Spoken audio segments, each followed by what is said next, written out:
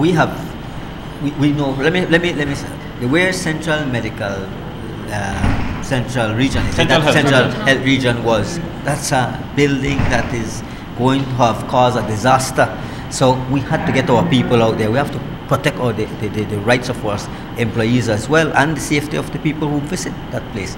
And so it was the reason why we had to move out these persons. Now, what will the ministry propose? Of course, we are proposing to, we not want to continue to rent for the rest of our life. I personally believe that it's a government property, it's a government space, and we are going to be putting out proposals, whether it is through government or whether we seek funding outside for grant or whatever alternative we can come up with. But we have been doing the study, and we are looking at trying to see how we could build a proper central region where we can then relocate there. That's not going to be immediate because we have to put all the plans together. But it is a commitment by this ministry. My CEO and directors, they have been discussing this, and we are aware of the situation.